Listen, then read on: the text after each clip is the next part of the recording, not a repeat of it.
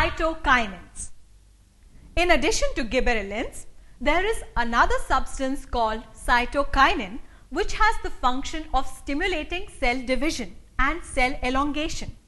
However, cytokinins can function only in the presence of auxins.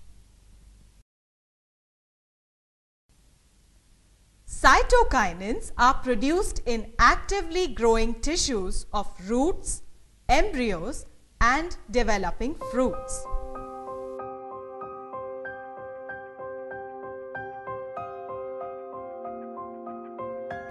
Cytokinins are useful in stimulating cell division and cell elongation in the presence of auxins, delaying the process of aging in leaves, and prolonging life of fresh leaf crops like cabbage, spinach, coriander, etc. They are also useful in breaking the dormancy of seeds to germinate.